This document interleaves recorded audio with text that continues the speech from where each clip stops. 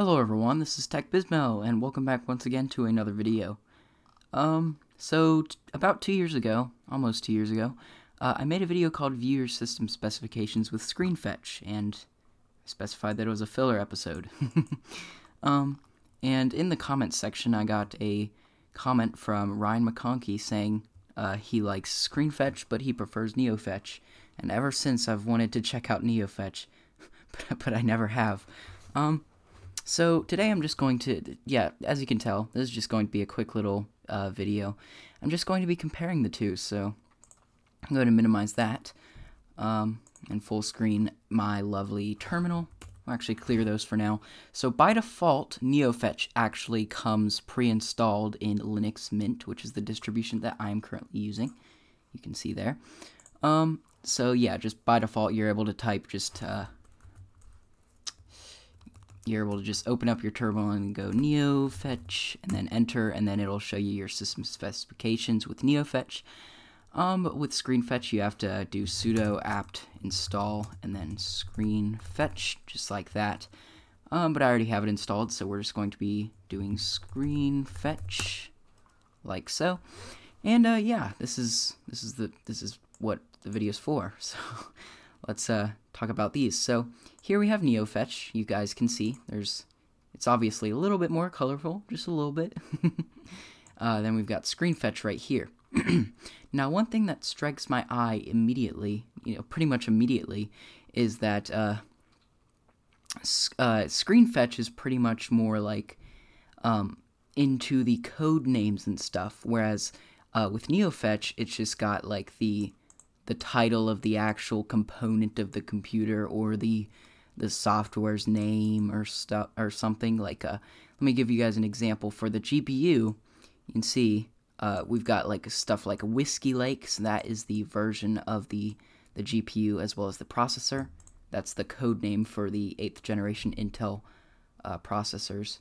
Actually, I believe it's Coffee Lake, but no, it's Whiskey Lake. Yeah, it's Whiskey Lake.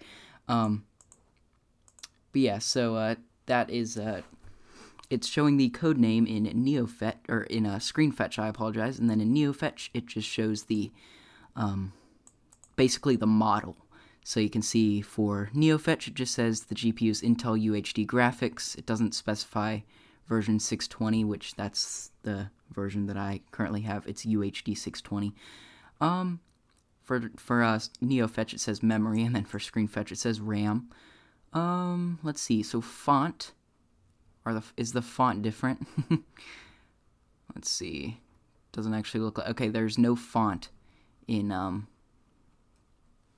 Neofetch, as you guys can see. It does show the resolution, but pretty much everything else is the same. You can see uptime 19M, and then on Neofetch it's 19 mins. We've got our kernel versions here. So, here we go. The kernel. Right here for Screenfetch, it shows that this is a x64 architecture computer, well, x86 or 64-bit version of Linux Mint.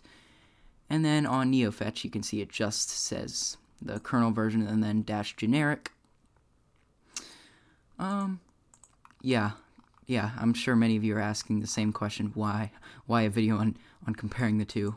And to that I say, why not?